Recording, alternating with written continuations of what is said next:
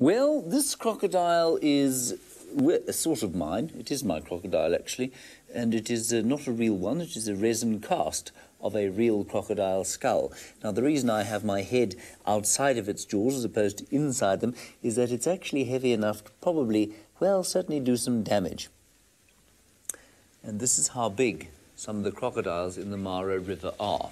Quite impressive. I'll just turn it round for you. Now, Laura Moore, you're wondering what enemies adult crocodiles have. Other than other adult crocodiles and human beings, you'll find not many. There we are. Wasn't that terrifying? Hippopotamus, would be considered crocodiles' enemies. Certainly lions, small crocodiles definitely will eat. You'll probably find that other crocodiles will eat small crocodiles, definitely. As I said before, I think.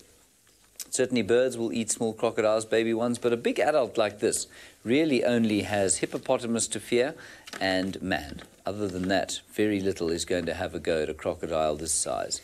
And this thing probably weighs, I think, in the region of about 5 kilograms, which is about 11 pounds. That's just the, in fact, more than that. What about 15 pounds, the top, and the bottom, obviously, much lighter. And Blue Raptor, you say, how does it hunt? Well, interestingly, the crocodile is unable to move its jaw from side to side. So I can't, like you can do this. The crocodile cannot do that. So when I hold it here, it is unable to move its jaw from side to side, which means that when it snaps down on something, it must bite front on or turn its head and bite side on, but it cannot sort of bite to the side, if you know what I mean. And so what it does is that it lurks under the surface of the water. This is when it's hunting in ambush. It has a number of ways of doing it, but when it hunts in ambush, it will be very low under the water like that. And you can see how perfectly designed it is so that only its eyes need stick out of the water.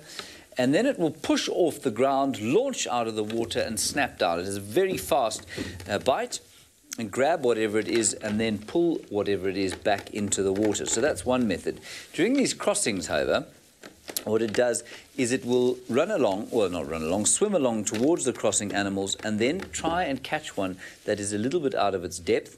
And you can see how awkward it is. The reason I gave you that whole explanation about the jaw is that you can see how awkward it is for them to bite animals unless they're at the right angle. So they'll come, they don't often twist and try and take a narrow bit. They'll just bite down onto the whole head or the whole neck of the animal that happens to be crossing and then try and hold on for grim death and drag them under the water. So it's either ambush or very much not ambush during one of those crossings. The animals or their prey can see them coming. They know that the prey can see them coming, and they just get into the way of the migrating herds and have a go at them. So I hope that answers your question.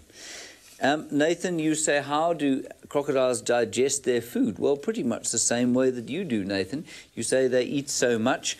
Well, I mean, proportionately, they don't eat that much. I suspect that you'll find per kilogram of animal, they don't eat as much as we do, or as most mammals do during the course of the year, because they don't have to maintain a metabolic heat. But yes, when they do eat a huge amount now, they've got very powerful acid digestion that will allow them to lay down a huge amount of fat. Their physiology allows them to lay down fat, which of course will then be used over the course of the year when they're not eating. But there's nothing particularly special about the way they digest.